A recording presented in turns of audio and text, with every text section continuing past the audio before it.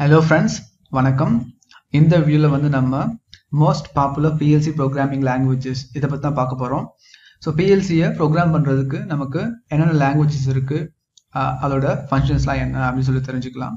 First IEC ன்றவங்க அப்படி யாருன்னா, IEC-னா International Electrotechnical Commission. இவங்க தான் வந்து ஒரு PLC-யோட ப்ரோக்ராமிங் ஸ்ட்ரக்சர் இப்படி தான் இருக்கணும்னு சொல்லிட்டு டிஃபைன் பண்றாங்க. இதுக்கு முன்னாடி ஒரு PLC மேனுஃபேக்சரர்ஸ் வந்து ஒரு ப்ரோக்ராமிங்கை கண்டுபிடிச்சு அவங்க பாட்டு ஓனா யூஸ் பண்ணிட்டு இருந்தாங்க. ஸோ ஒரு சிஸ்டம்ல இருந்து இன்னொரு சிஸ்டம் வந்து நம்ம அப்கிரேட் பண்றோம், இந்த மாதிரி சம்திங் நம்ம பண்றப்ப நம்மளுக்கு வந்து டிஃபிகல்ட் வந்து ஃபேஸ் பண்றோம். இவங்களுடைய ஒரு ஏரன் பேட்ல வச்சிருக்கீங்கன்னா அவங்களுடைய ப்ரோக்ராமிங் லாங்குவேஜ் வர மாதிரி இருக்கு, சீமன்ஸோட ப்ரோக்ராமிங் அதோட லாங்குவேஜ் வேற மாதிரி இருக்கு, ஸ்னைடரோட ப்ரோக்ராமிங் லாங்குவேஜ் வேற மாதிரி இருக்கு.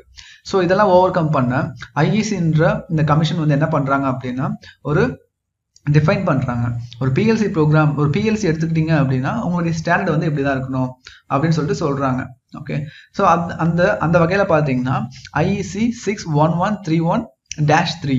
ஸோ இதுல வந்து என்ன சொல்லியிருக்காங்க அப்படின்னா இந்த ரூல்ல ஆக்சுவலா IEC 61131 இதுதான் வந்து பாத்தீங்கன்னா PLC-யோட செக்ஷன்.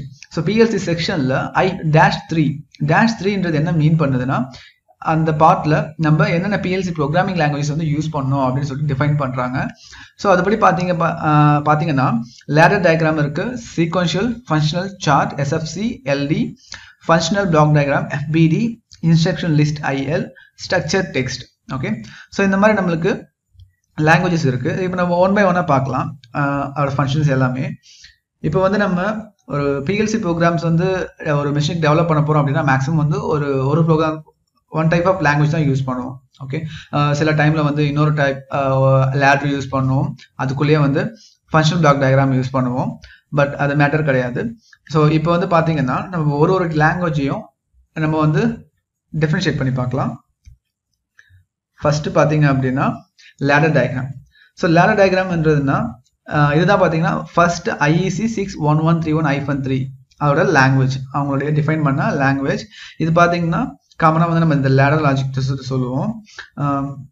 இந்த லேடர் லாஜிக் வந்து எதுக்கு வந்து நம்ம கண்டுபிடிச்சோன்னா எது ரிப்ளேஸ் பண்ணோம் அப்படின்னா ஹார்ட்வயர்ட் ரிலே லாஜிக்.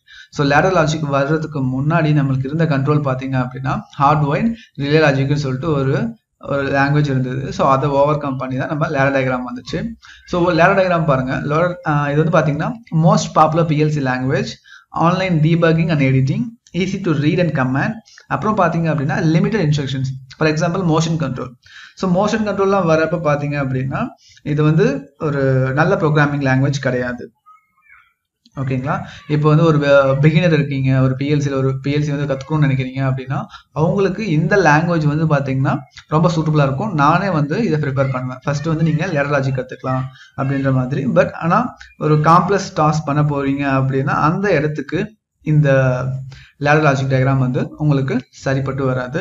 இப்போ லேடர் லாஜிக்கை நீங்க எப்படி கத்துக்கலாம் அப்படின்னா இதுக்கு முன்னாடி உங்களுக்கு digital logic plus conditional statements இந்த மாதிரி ஐடியா இருந்துச்சு அப்படின்னா உங்களுக்கு லேடர் லாஜிக் கத்துக்கிறது ரொம்ப ஈஸி. ஸோ நெக்ஸ்ட் வந்து ஃபங்க்ஷனல் பிளாக் டயக்ராம்.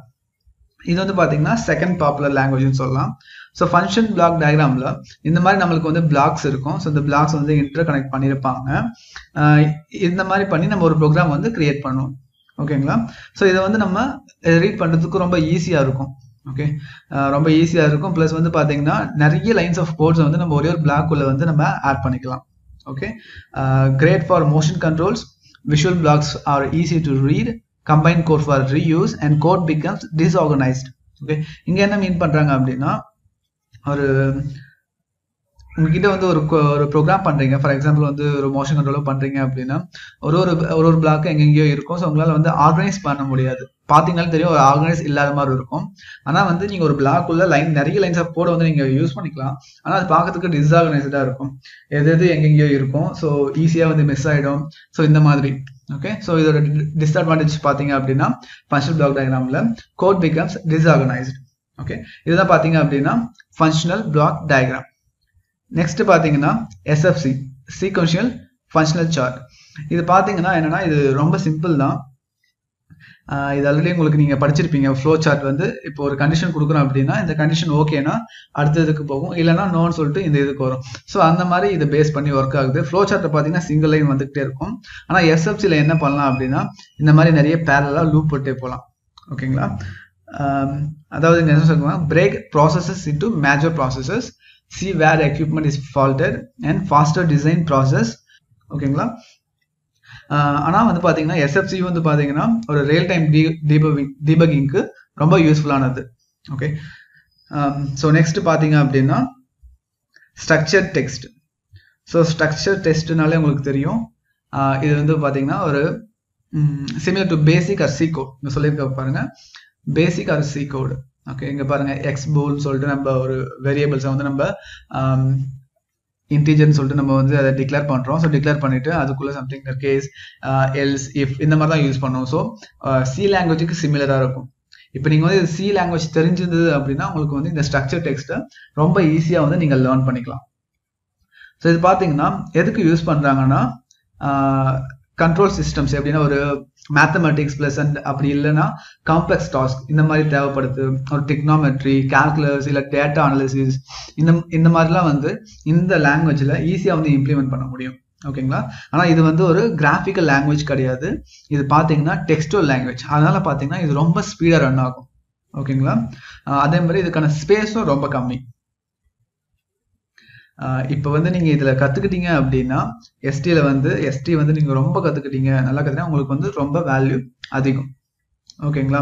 ஸோ இப்போ நம்மளுக்கு வந்து லெடர் லாஜிக் இருக்குது, இல்லை other any graphical PLC language இருக்குது. ஸோ அதையெல்லாம் கம்பேர் பண்ணும்போது ஸ்ட்ரக்சர் டெக்ஸ்ட் வந்து பார்த்தீங்கன்னா ரொம்ப ஸ்பீடாக இருக்கும். ஓகேங்களா? கமெண்ட்ஸ்லாம் பார்த்தீங்கன்னாலுமே உங்களுக்கு வந்து ஒரு சி லாங்குவேஜ் கம்பேர் பண்ணுற மாதிரி ஒரு சிமிலராக ஸ்ட்ரக்சர் இருக்கும். ஓகேங்களா?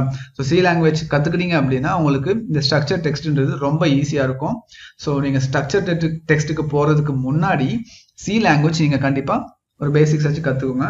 அப்போ தான் உங்களுக்கு ரொம்ப ஈஸியாக புரியும். ஓகேங்களா? ஆனால் இதில் வந்து என்ன சொல்லியிருக்காங்க, ஒரு டிஸ்அட்வான்டேஜ் பார்த்தீங்க அப்படின்னா difficult to debug and edit online. Okay, ஏன் அப்படி சொல்கிறாங்க அப்படின்னா இந்த ப்ரோக்ராம் வந்து டீபக் பண்ணணும் இல்லை ஆன்லைன் எடிட் பண்ணணும் அப்படின்னா சி ப்ரோக்ராமிங் லாங்குவேஜ் தெரிஞ்சிருக்கணும். அவங்க ஒரு சம்திங் கம்ப்யூட்டர் சயின்ஸ் பேக்ரவுண்ட் ஸ்டூடெண்டாக இருந்தாங்கன்னா ரொம்ப ஈஸியாக இருக்கும். மேபி அவங்க கண்டிப்பாக வந்து சி லாங்குவேஜ் தெரிஞ்சிருக்கணும். இல்லைனா வந்து இந்த ஸ்ட்ரக்சர் டெக்ஸ்ட் பிஎல்சி ப்ரோக்ராமிங்கில் ஒரு மெஷினை வந்து கிரியேட் பண்ணியிருக்காங்க அப்படின்னா ட்ரபிள் ஷூட் பண்ணுறது ரொம்ப கஷ்டம் normal பர்சனால. So you must learn C.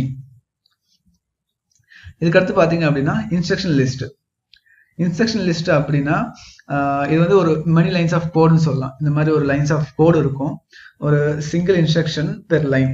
Okay, இப்போ ஒரு லைன்ல பார்த்தீங்கன்னா சிங்கிள் இன்ஸ்ட்ரக்ஷன் வச்சுக்கலாம்.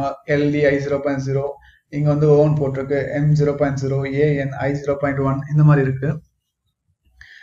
இது பார்த்தீங்கன்னா சேம் லேடர் மாதிரி தான் உங்களுக்கு டாப்ல இருந்து பாட்டம், ரைட் டு லெஃப்ட் இந்த மாதிரி வந்து ஸ்கேன் ஆகும் உங்களுக்கு. ஓகேங்களா? ஃபார் எக்ஸாம்பிள் இப்போ இதில் வந்து எல்டி இருக்குது அப்படின்னா லோட்னு அர்த்தம். ஓகே, இதுக்கு வந்து பார்த்தீங்கன்னா இன்ஸ்ட்ரக்ஷன் லிஸ்ட்லன்னு சொல்லிட்டு ஒரு நிமானிக் கோர்ஸ்னு ஒன்று சொல்லியிருப்பாங்க. அந்த கோர்ஸை வந்து நீங்கள் வந்து லேர்ன் பண்ணிட்டீங்க அப்படின்னா உங்களுக்கு வந்து ஈஸியாக வந்து நீங்கள் அதை ப்ரோக்ராம் பண்ணலாம் இந்த லாங்குவேஜை. ஓகேங்களா? இது வந்து எங்கே நம்ம யூஸ் பண்ணலாம் அப்படின்னா ஒரு டைம் கிரிட்டிக்கல் கோடு உங்களுக்கு தேவைப்படுது அப்படின்னா அந்த இடத்துல வந்து நீங்கள் ரொம்ப சூப்பராக யூஸ் பண்ணலாம். ப்ளஸ் இங்கே பாருங்கள், best for compact code, great for time critical code, 1 command per line and more difficult to resolve errors. ஆமாம், உங்களுக்கு வந்து இந்த நிமானிக் கோர்ஸ் வந்து தெரில அப்படின்னா உங்களுக்கு வந்து இதை ட்ரபிள் ஷூட் பண்ணுறதுக்கு ரொம்ப டிஃபிகல்ட்டாக இருக்கும். ஓகேங்களா? லேடர் பார்த்தீங்கன்னா NONC இருக்கும், அது எந்த நேம் இருந்தாலும் பரவாயில்ல, NONC தான் இருக்கும். ஸோ ஈஸியாக ட்ரபிள் ஷூட் பண்ணலாம். ஓகே, ஆனால் இந்த இன்ஸ்ட்ரக்ஷன் லிஸ்ட்டில் உங்களுக்கு எல்லா கமாண்டும் தெரிஞ்சிருக்கணும். எல்டினா என்ன, ஏஎன்னா என்ன, ஓனா என்ன, இதெல்லாம் தெரிஞ்சால் மட்டும்தான் உங்களால் வந்து எரர்ஸை வந்து சால்வ் பண்ண முடியும். ப்ளஸ் வந்து இதை வந்து ப்ரோக்ராமிங் பண்ணுறதுக்கும் ரொம்ப கஷ்டமாக இருக்கும். ஓகேங்களா? ஸோ உங்களுக்கு இந்த நிமானிக்ஸ் வந்து நீங்கள் மஸ்ட் லேர்ன் பண்ணணும். அப்படி இருந்தால் மட்டும்தான் உங்களால் வந்து சால்விங் டைமில் கொஞ்சம் உங்களுக்கு யூஸ்ஃபுல்லாக இருக்கும். பட் இன்ஸ்ட்ரக்ஷன் லிஸ்ட்டில் ட்ரபிள் ஷூட்டிங் வந்து ரொம்ப கஷ்டம். ஓகே, ஸோ தேங்க்ஸ் ஃபார் வாட்சிங் கைஸ். ஸோ இதுதான் பார்த்தீங்கன்னா இன்ஸ்ட்ரக்ஷன் லிஸ்ட் ப்ளஸ் நம்ம other 4 PLC programming லாங்குவேஜோட functions plus advantages and disadvantages சொல்லியிருக்கேன் நான். நெக்ஸ்ட் வீடியோவில் வந்து உங்களுக்கு நான் ஸ்ட்ரக்சர் டெக்ஸ்ட் இந்த பிஎல்சி ப்ரோக்ராமிங்கில் எப்படி வந்து நம்ம மாஸ்டர் ஆகுறது, ஸோ பேசிக்லேருந்து அட்வான்ஸ் வரைக்கும் நான் உங்களுக்கு வந்து 1 by 1 சொல்லிக் கொடுக்க போகிறேன். ஸோ தேங்க்ஸ் ஃபார் வாட்சிங் கைஸ். இந்த வீடியோ பிடிச்சிருந்தா உங்கள் ஃப்ரெண்ட்ஸுக்கும் ஷேர் பண்ணுங்கள்.